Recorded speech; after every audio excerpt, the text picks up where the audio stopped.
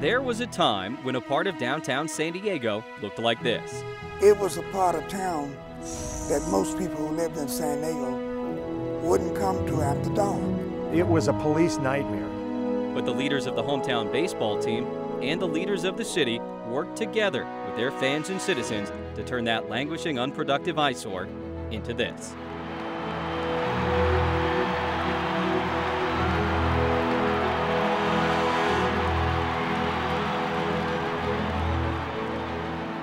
This is the story of how a ballpark injected life into a long dormant spate of warehouses and created a new downtown neighborhood by the bay.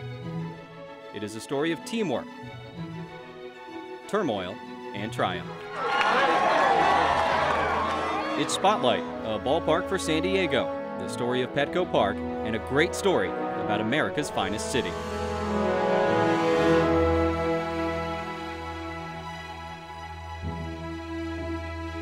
Hello, and thanks for joining us for A Ballpark for San Diego, the story of Petco Park. We bring you this tale now because a decade has passed since the ballpark first opened. What this neighborhood was like before the ballpark and the battles that it took to complete this project are fading memories. So here now are some reminders of the monumental effort it took to get this ballpark built and this neighborhood buzzing. The night of March 11, 2004 brought together San Diego icons who had poured their heart and soul into their town and their team. It was the first baseball game ever at Petco Park. A couple of weeks later, the park was ready for its first official National League regular season game.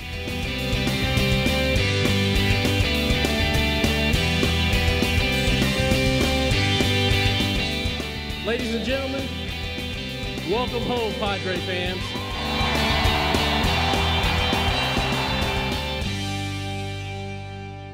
But the story of the ballpark began nearly a decade earlier, on December 21st, 1994, when John Moores and Larry Lucchino teamed up to buy and run the new San Diego Padres.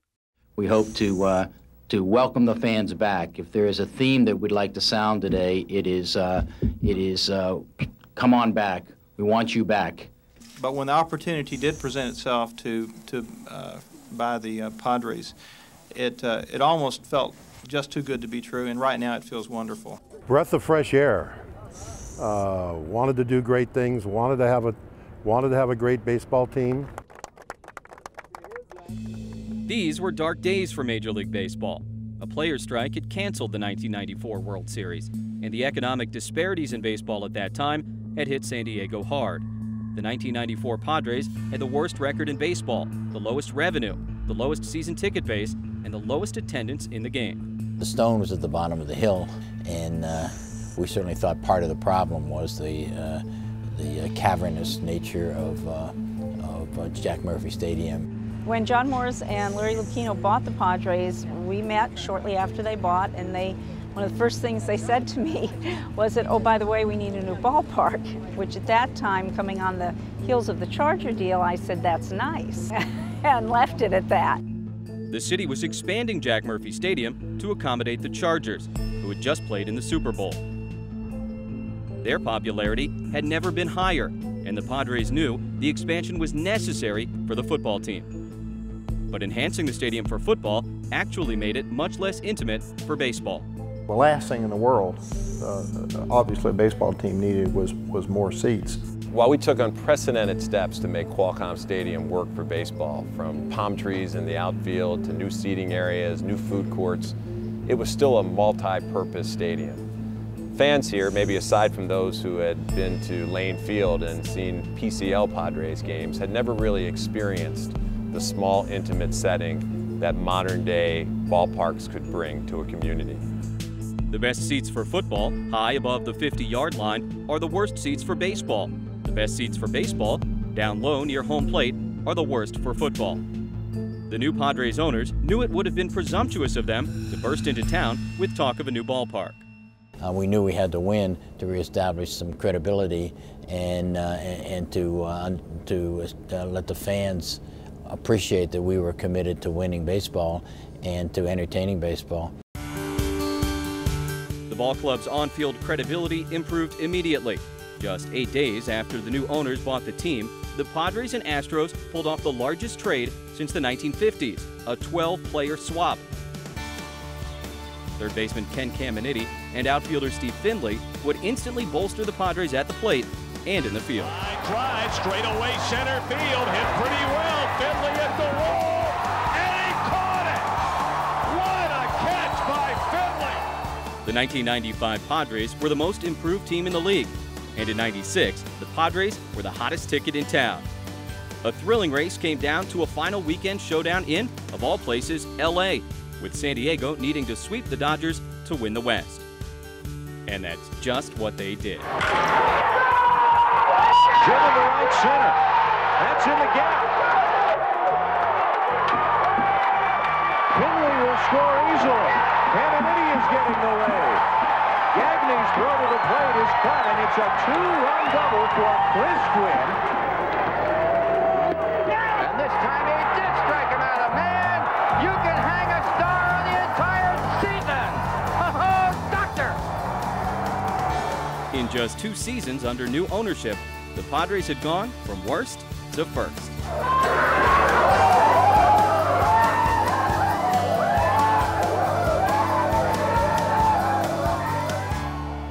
The day after winning the division, San Diego's mayor Susan Golding met with John Moores and Larry Lucchino to discuss the Padres' viability as co-tenants with the Chargers at Jack Murphy Stadium. Golding took critical action, forming a task force comprising 17 of the most credible local business leaders. They would volunteer their time to study the future of baseball in San Diego. The chairman of the mayor's task force on Padres planning was a trusted business leader with impeccable credentials, Ron Fowler. The Padres opened their doors and their books.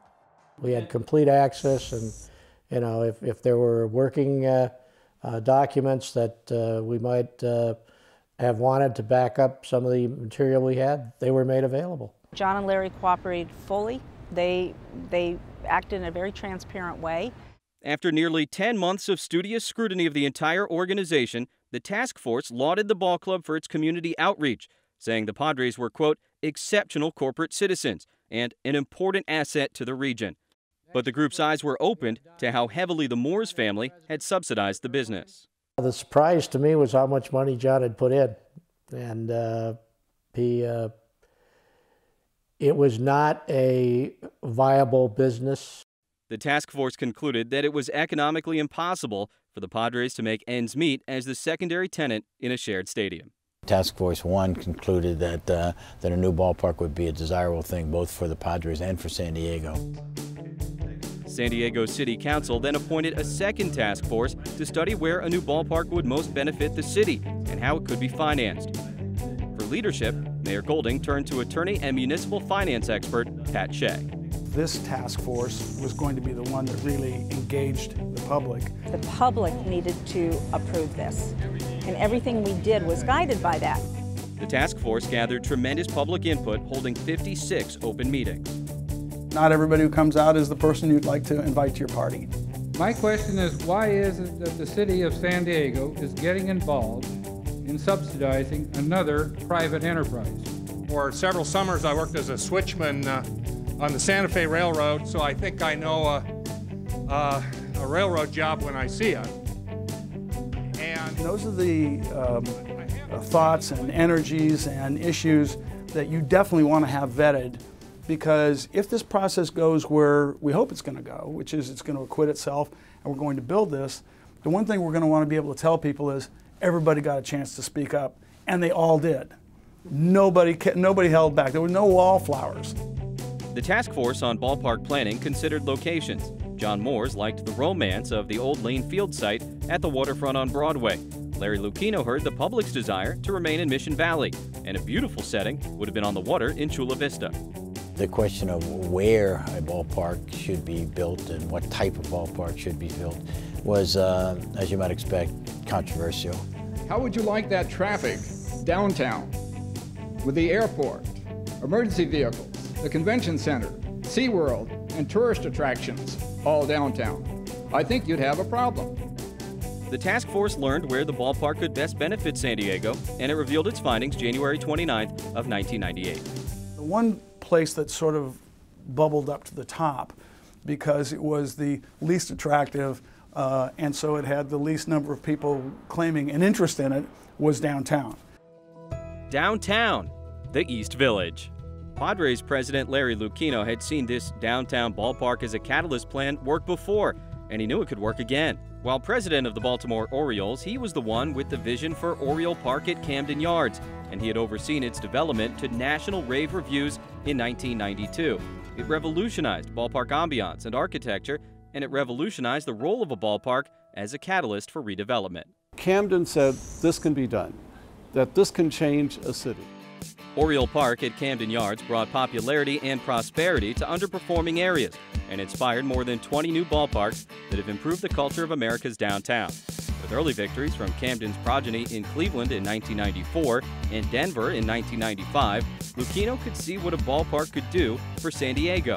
He shared that vision following a dinner in San Diego's Gaslamp Quarter in January of 1995. Not a lot was going on in the Gaslamp at that time. We walked outside and Larry said, can you imagine if there were a ballpark just a couple blocks from here, and after a game, it would tip over and pour all these people into the Gaslamp, and it would be filled with life and vitality. Lucchino had kept thoughts of that site relatively private while he listened to fans, but the task force agreed with his vision.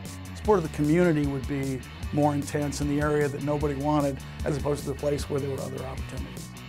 The task force concluded that a ballpark for San Diego in the East Village would be a catalyst for redevelopment, creating the greatest benefit for all of San Diego. That was the thing that most closely replicated our experience with Camden Yards, and the area that we thought had the greatest upside. The greatest upside because the East Village had so much room for improvement.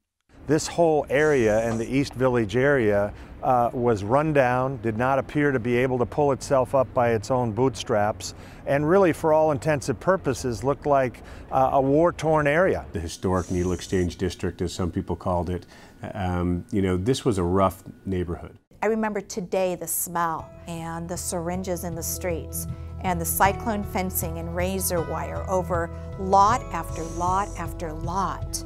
And I thought, wow, if they can do this, I looked at Larry and said, that is a huge undertaking. It needed a jolt, a serious jolt that could provide economic investment and economic viability.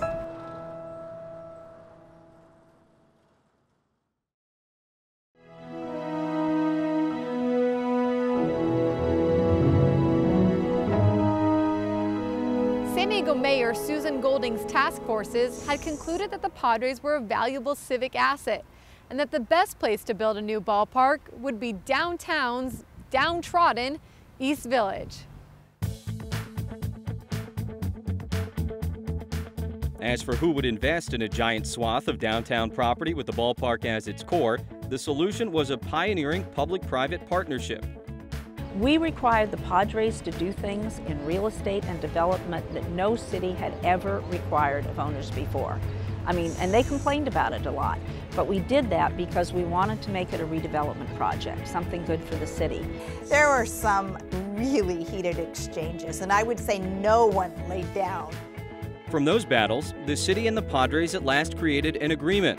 It was the first time that a sports facility owned by a city required the tenant, the ball club, to redevelop the blocks and blocks around it. The Padres could play there, but they'd have to create a new downtown neighborhood by the bay. Significant economic development that, in fact, justified the city's investment. The Padres and John Moores were financially responsible for any construction cost overruns. It was a no-lose situation for the city. A lot of people said, wait a minute, isn't that a wonderful real estate play for John? It wasn't. We were scrambling really hard looking for business partners. We had a lot of people that said they were interested and then dropped out. Although no public vote on the deal was required by law, the city and the Padres wanted the public's input. The first thing I said is, I'm not doing it unless we agree to put it on the ballot. It never seemed reasonable to me to ask the public to pay for something without letting them vote on it. In November of 1998, the proposed ballpark and redevelopment project would go to a public vote. It would be Proposition C on the ballot. Baseball Commissioner Bud Selig came to San Diego, providing robust support and the wise perspective to let civic leaders know all that was at stake. This club can't be economically viable in the 21st century. without a new ballpark. Newspaper ads ran and campaigners walked.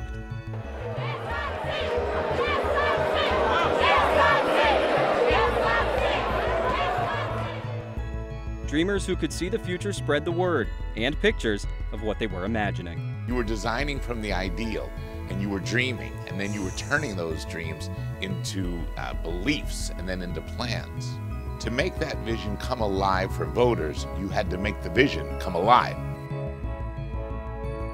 If citizens could see firsthand how new ballparks were enhancing the beauty and health of Baltimore, Cleveland, and Denver, they could then just imagine how it would enhance a city as beautiful as San Diego. So, a Great American Ballpark Tour took opinion leaders to see these sights and scenes of success. So we took dozens of families, 50 people, and we showed them this is what it could be. An expression was emerging in these conversations we were having. We were having them in abundance, and it was, this will be more than a ballpark. The tagline, it's more than a ballpark, no tagline was more accurate than that for this project. We are not going to do Oriole Park or Camden Yards West. What we are going to do is a ballpark that looks and feels and tastes and smells and reflects San Diego. The vibrant, vivid vision inspired unlikely street corner campaigners. Rather than PB at the time, I was standing on the corners, vote yes on C, waving at people, you know, I was like, now that I think about it, that was kind of crazy. It was San Diego at its best. It was organized labor, it was business, it was the civic entrepreneurs, it was people that really cared passionately about baseball and people that wanted to improve our downtown. The leadership of the Padres had to actually go into the neighborhoods, sit down, as we say, break bread, accept questions, and give answers. He, Charles, and John went everywhere to share their passion and share their vision. Every time someone said it's a ballpark for the Padres, we would stop the conversation and say this is a ballpark for San Diego. This is about bringing tax dollars into an area that was a tax drain for the city. A key element of the coalition was the Independent Committee of 2000, citizens with no connection to the ball club who volunteered thousands of hours to spread the vision. Tony Gwynn could see the writing on the wall, the right field wall at Qualcomm Stadium. Every day when I ran out to right field, I'd see that sign, and I knew that us winning was going to hopefully have an effect on getting this ballpark done. We knew that if we don't win, baseball may never exist here in San Diego ever again. While visions of a new ballpark were spreading, Kevin Towers and Bruce Bochy were fielding one of the best teams in baseball. They could hit. They could hit with power. This one is hit deep down the left field line. It might be, and it is number 50 for Greg Ball. And they could hit in the clutch. A high fly ball to deep right field. Way back. Goodbye. Grand slam home run, Steve Finley. The Padres win it. They could field. Caminiti to his knees. Over to first. Got him. And before the season, the already strong pitching staff was bolstered by the addition of ace Kevin Brown.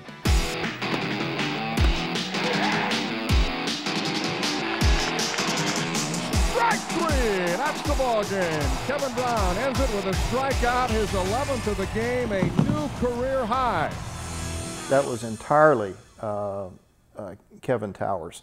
Kevin put the deal together. He knew exactly what he was doing. He knew why it was a good deal. He knew how long it would last. We probably went beyond our means financially that year because they knew that there was a lot at stake, you know, for them personally and for the city. And we needed to field a good ball club. It was a great ball club, one that reminded us of the romance of baseball. And when they led in the late innings, as they often did, the bells tolled and opponents' bats went cold. Now pitching for the Padres, number 51, Trevor Hoffman. Trevor Hoffman shut down foes with a team record 53 saves in 54 tries. Struck him out, and that's the ball game. Finally, the Padres reached an enormous milestone on September 12th of 1998, one of the greatest comebacks in their history. With the chance to clinch the West against the rivals from LA, the Padres trailed 7-0. It seemed the title would have to wait. It's been all Los Angeles tonight. The Dodgers with a 7-0 lead. But one small ray of hope fired up Friars fans who had learned to keep the faith.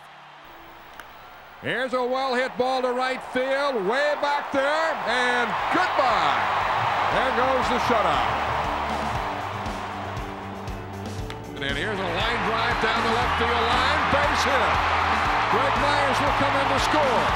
Sheets being waved home, and he will score. In the sixth, in a dizzying display of hits, runs, and errors, the Padres took the lead. He rips one into left field. The Padres take the lead. Andy Sheets is in the score. Here comes Gomez. The throw by Matt Luke, and Gomez is out at home. The Padres have rallied from a 7-0 deficit to take the lead, 8-7. Can you believe it? That, of course, led to Trevor time. Struck him out, and the Padres have done it. The Padres reign as the 1998 National League Western Division champions. For the second time in 4 years under John Moores and Larry Lucchino, the Padres were going to play postseason baseball.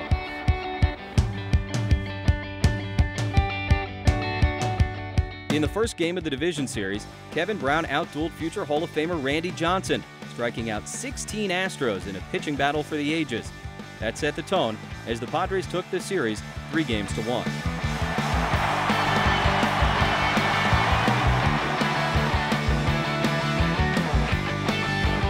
In the sixth and deciding game of the National League Championship Series, Sterling Hitchcock and 4 relievers allowed the Braves just 2 hits in a shutout. Finley, Andres got it, and the Padres drape the National League flag around their shoulders for 1998. Oh, doctor!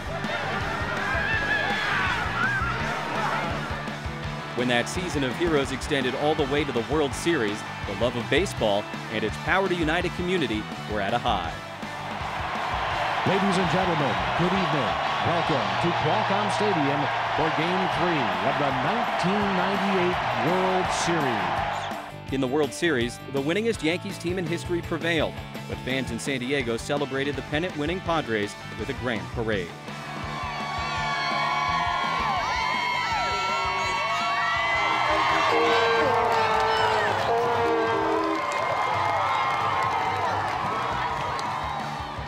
The Padres had brought pride, unity, and positive national attention to their city.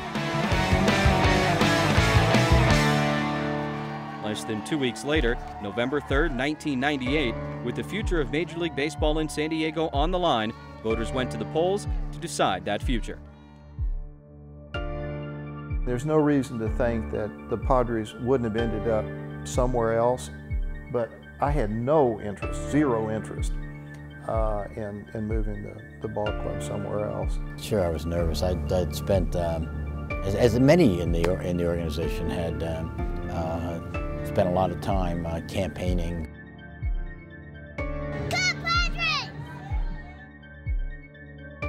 It was going to be decisive for the future of the Padres, make no mistake about that.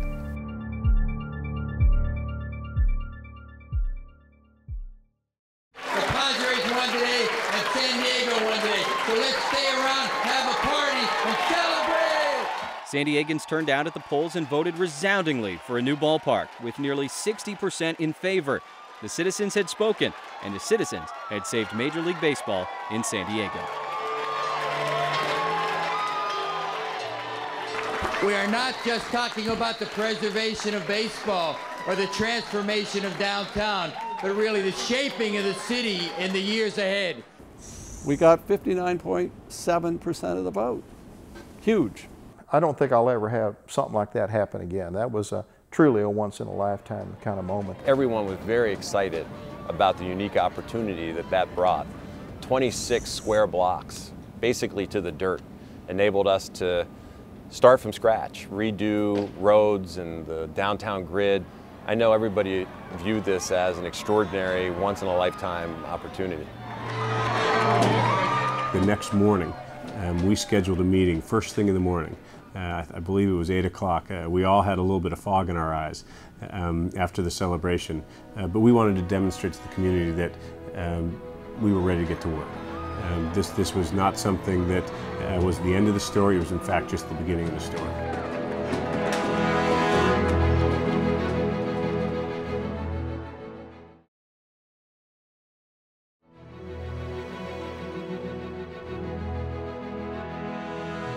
In November of 1998, voters overwhelmingly approved a ballpark for San Diego.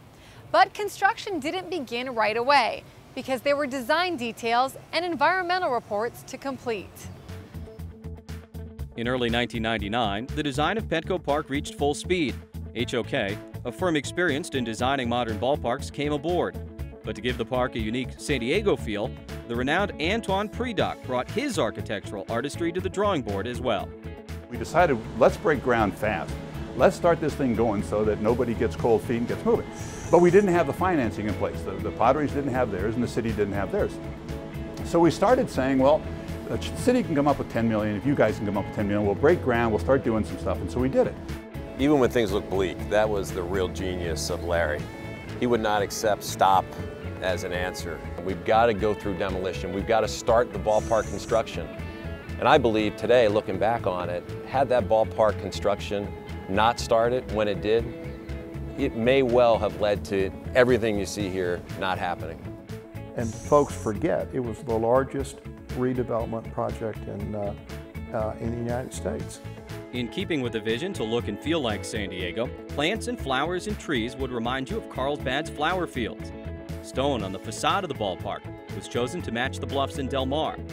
Center field would open up to a park at the park, where families could congregate and where children could play, whether there was a ball game or not. The park at the park reminded Larry Lucchino of his childhood field of dreams, Pittsburgh's Forbes Field. That concept was reinforced on a visit to Japan. I went to a ball game and I saw right across from the ballpark, just across a small street, a public park. And it seemed like a great idea to bring those two together. To help make the vision tangible, the Padres called upon their heroic native son to show fans where the right field foul pole would stand. Baseball is about hopes and dreams. Like everyone here today, I love the game. There is one person here today that represents the greatness of baseball more than anyone else, and that is Ted Williams. Raise the foul pole.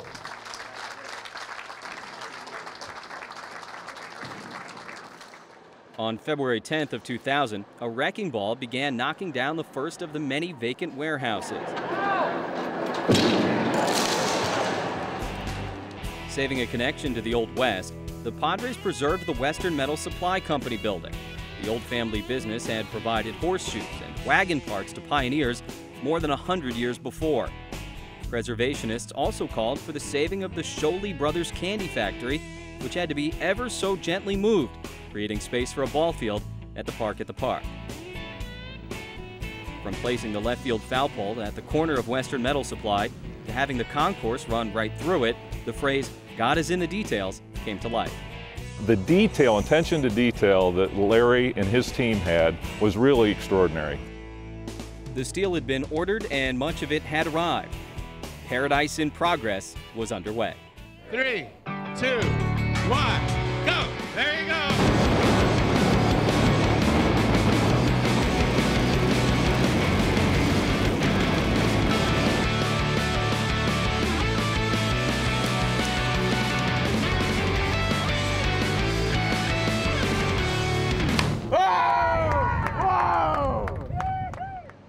But despite the landslide victory at the polls, some of the defeated tried to stop the progress in court.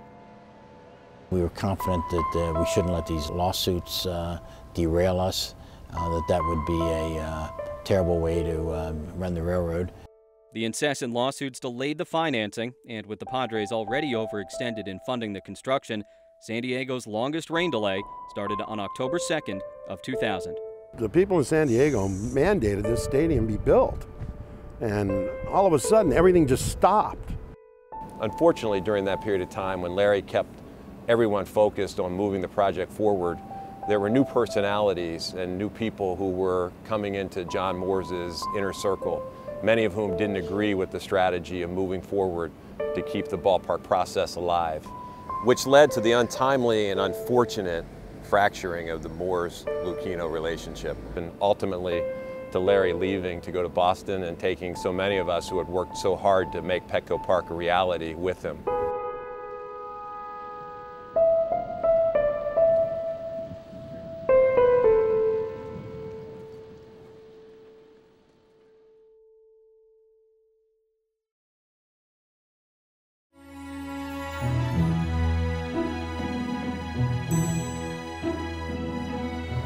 2 years after voters approved a new ballpark, lawsuits lingered, scaring off lenders and making financing impossible.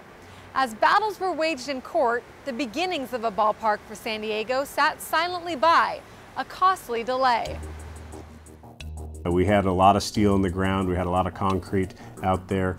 We, in fact, in order to meet the schedule, had ordered all of the steel for the project. You don't just, put the wrench down and walk off from the job site. You have to shut it down. I think our shutdown and restart costs were in the order of $25 to $30 million. A lot of these lawsuits have to do with, oh, don't spend city money or we're going to save you money. In the end, most of these lawsuits simply cost the taxpayers money. The litigation delay wore on and on. The defeated kept filing suits, kept losing suits, and kept filing suits. You paid the bucks for the e-ticket. You can't get off. They're not going to stop the ride halfway through because you're getting a little queasy about things. We couldn't get off. But there were lots and lots and lots of days where I didn't know that we'd ever get it done. Along the way, Mayor Golding's terms concluded, and Dick Murphy became San Diego's new mayor. As the delay grew to 13 and 14 months, the Padres continued to polish and perfect plans for the ballpark. We had full construction drawings. We had 1,300 pages of blueprints. This thing had been thoroughly planned. But the ballpark site sat inactive as lawsuit after lawsuit was filed, 17 in all. But the Padres were unbeaten in the courtroom. You needed to win them all, and we did. Like a salmon swimming upstream against amazing forces here that tried to stop this, and the good guys won. Defeated in the courts, the obstructionists asked the government to investigate John Moore's friendship with a city official. John, of course, was completely exonerated, but the ordeal was particularly painful. That was a pretty miserable period. I wouldn't wish that kind of misery on anybody. But I believe with this city staff and this city council that we will complete the journey. Despite the turmoil, under the new mayor, the city council voted again on the ballpark plans and again voted their approval. With the ballpark designed to a T, Larry Lucchino accepted Tom Werner's invitation to try and buy the Boston Red Sox, a successful effort in which they partnered with Florida Marlins owner John Henry. And in San Diego, construction mercifully resumed February 28th of 2002 after a 16-month delay. This was not an easy victory. I mean, they really had to fight to make sure that this thing went through.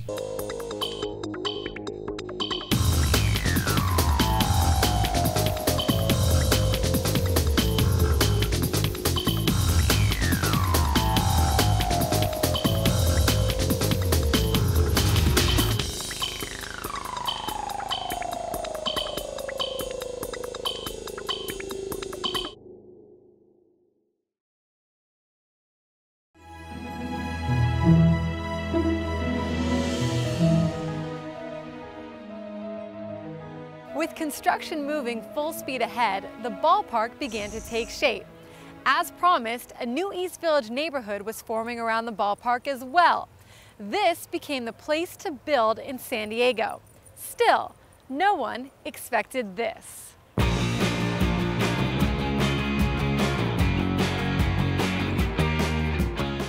Private investors were rushing to build high-rises that not only brought business downtown, they brought residents and tax dollars that would pay for the city's portion of the ballpark. In January of 2003, the ballpark was named. This is a fun day for us, and it's also fun for me to say this: welcome to Petco Park.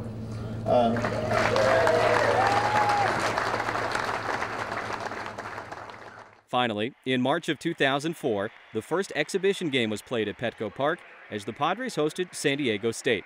Moores invited Lucchino to throw the first pitch. Behind the plate, San Diego State's baseball coach, Hall of Famer Tony Gwynn. I threw a breaking ball away, and he made a nice little play on it, and we celebrated.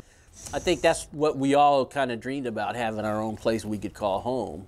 Ladies and gentlemen, welcome to Petco Park and the first ever Padres game. Thursday, April 8th of 2004, Petco Park hosted its first regular season Major League game. Former President Jimmy Carter threw the first pitch to his good friend, John Moores. Jimmy Carter! The game was a thrilling 10-inning win over the Giants. Get down, and now the Padres win! Hello, Petco. How you doing? The Padres finally have their own place to call home.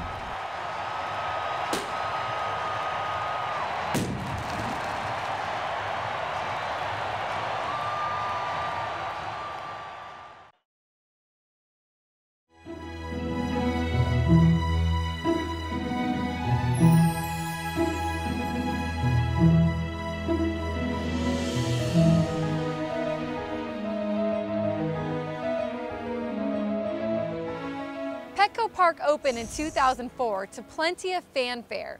Its beauty, great sightlines for baseball, and family-friendly atmosphere were attracting Padres fans in record numbers. But that was just the beginning. San Diego was on its way. The East Village was growing at an unprecedented pace, and the Padres were back too. People flocking downtown fueled the Friars in that first season. They drew more than 3 million fans, and succeeded in reaching postseason play in 2005 and 2006. The Padres are Western Division champs in 2005. It was the first time the National League Padres had played October baseball in back-to-back years. Ladies and gentlemen, Tony Gwynn. Year after year, Petco Park was the site of historic moments. In its first season, Hall of Famer Tony Gwynn's number 19 was retired.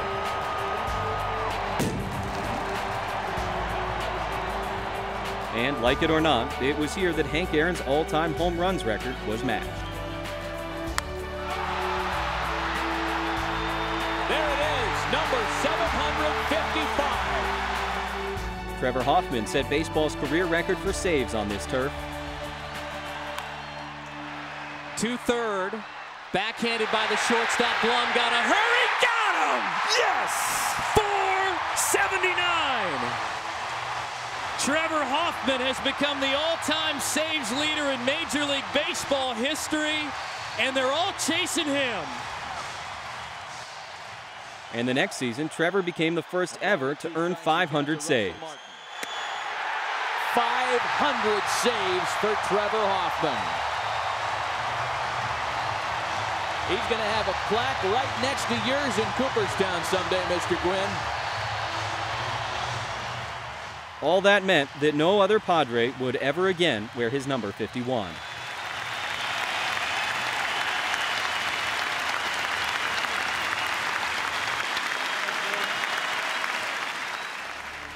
Petco Park has been the stage for breakfast, and of course lunch and dinner. It has hosted soccer, rugby, rockers, zombies, and it has been the community gathering place in which San Diego honors its beloved heroes.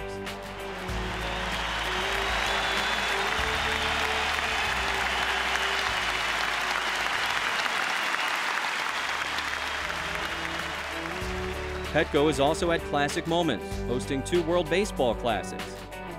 As promised, a ballpark for San Diego is about more than baseball.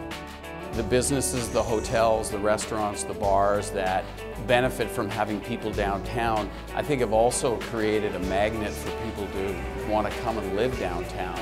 In its 10th anniversary season, Petco Park hosted tennis's Davis Cup.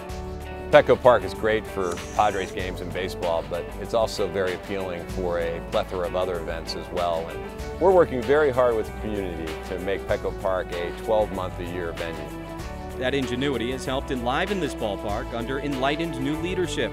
Ironically, it's that first task force chairman, Ron Fowler, who joined forces with lead investor Peter Seidler and his family, who have a great baseball heritage. In search of a leader who understands San Diego and Petco Park, they asked Mike D to return. New ownership is committed, Peter Seidler, Ron Fowler, to making sure that Petco Park is not just here for the next 10 or 20 years, but hopefully one day it will too celebrate its 100th birthday and be a part of the downtown landscape in San Diego for generations to come. And who knows, maybe even we can convince Major League Baseball that this would be a great place to host the All-Star Game.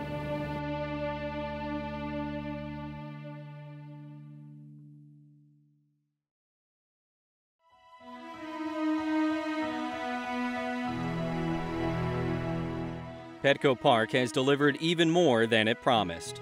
There's no question that Petco Park has exceeded the wildest expectations of what the redevelopment would be around it. It's hit well over $3 billion, but that's going to continue to grow.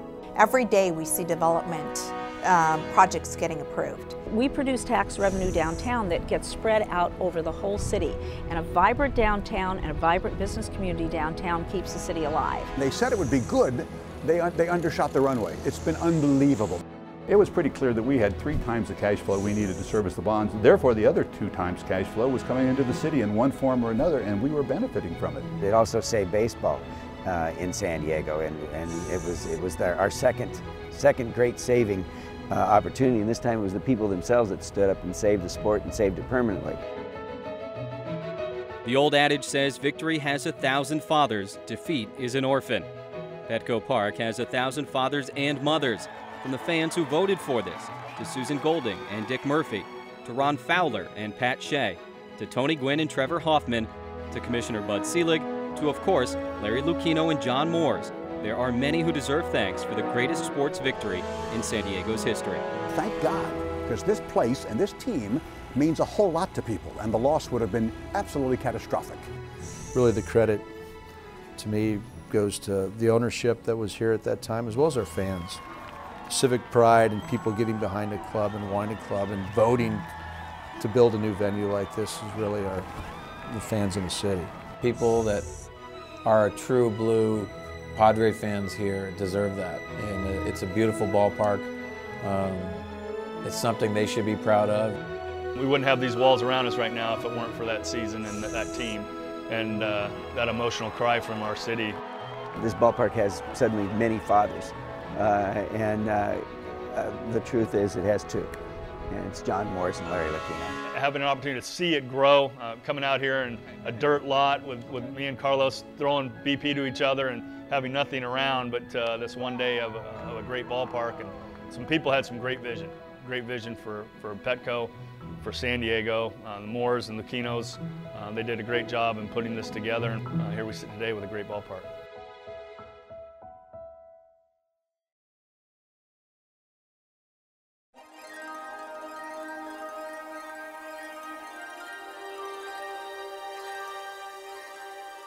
On its 10th anniversary, Petco Park can be celebrated not only for its baseball memories, but for being downtown San Diego's hub of energy and for being the catalyst that revived this neighborhood.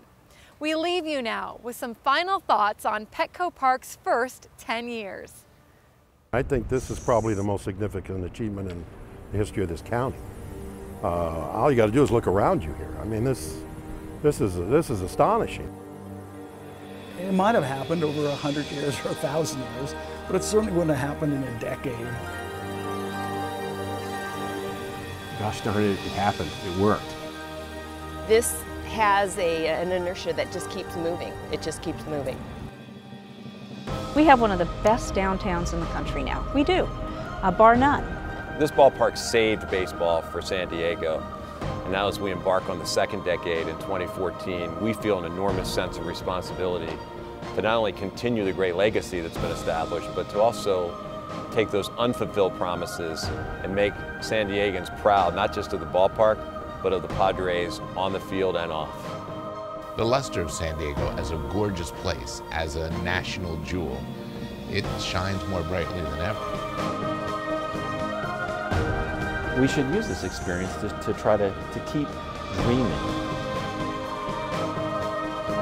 There is not a time that I come to Petco, when we have season tickets, that I don't get a little teary-eyed and say, wow, look what our city did. Look what we did.